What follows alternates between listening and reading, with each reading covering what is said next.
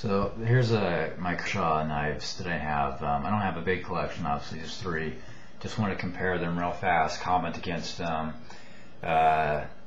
So what we have here is the Kershaw Skyline. This is the least expensive knife. This is like a Walmart $34 knife. It has, I'm calling it the Swedish steel, but I may be completely wrong on that. It's lower end steel.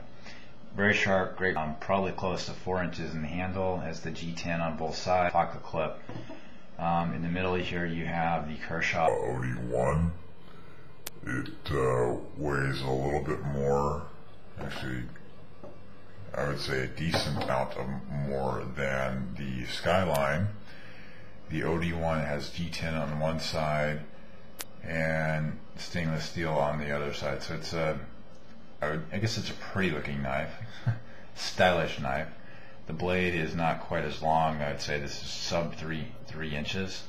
I would say it's just as sharp, if not a hair sharper than the Skyline, and the point is a whole lot more pointy, dangerously pointy.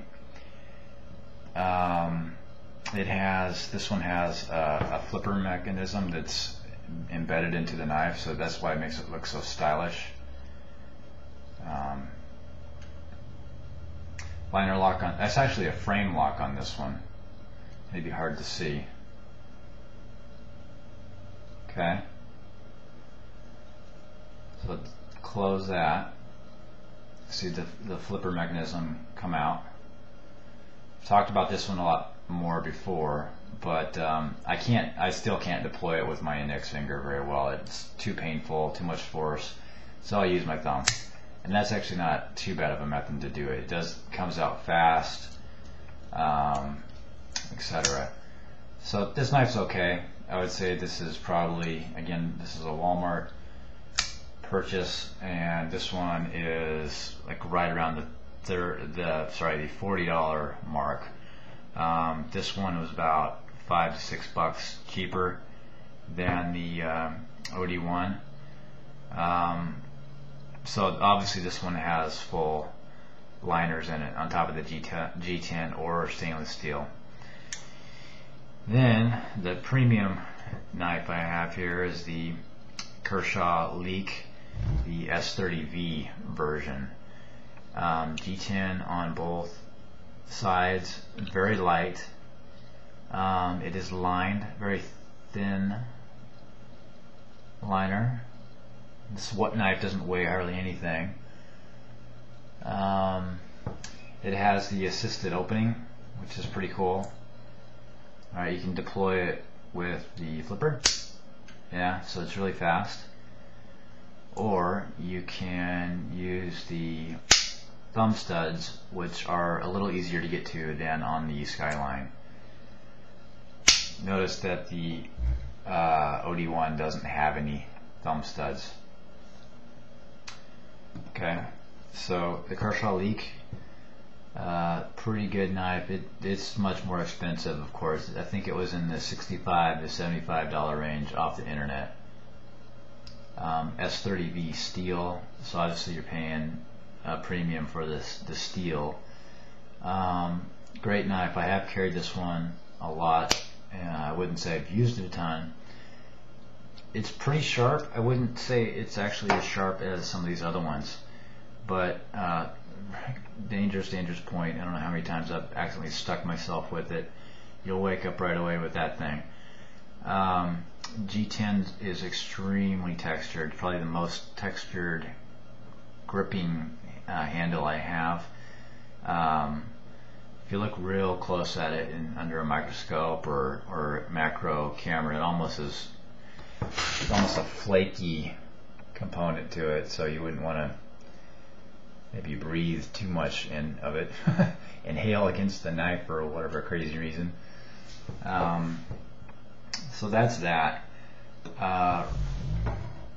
So ranking wise, this being the most expensive, this being the least expensive, you know, you've heard my, I'll call it dissatisfaction with the OD1, so I would say the better buy, unless you're just really into style and the way things look on knives, which I can't say that's my number one buying criteria. I would say don't spend the extra money for the OD1. Get the Skyline instead. If you really like Kershaw and you like the smaller size executive or gentleman's folder knives, then go for the Leek. There's other cheaper Leeks out there, but I wanted to go for the assisted opening one. I wanted the high-end steel as well. This is actually a great buy for a knife that has S30V steel. I mean, maybe it's just because the quantity of steel is so small, right? The blade's tiny on this knife. That's why it's cheaper. So that's a cool factor. You can get into a knife that has that high-end, super sexy steel for a lower price. Check that one out if you don't mind spending the extra money. Ideally, if I could have things my way, what I would do is probably have the Skyline blade, so this blade with the Leek's handle texture, keeping the Skyline indentation and keeping the assisted opening and thumb stud usage of the Leek. Basically, I guess all I'm saying is the best knife for me of this style would be a blend of these two. Love the blade of the Skyline, don't like the blade so much of the Leek. I like the steel, so take the shape of the steel and merge those together, and that's what I would think would be a really cool knife.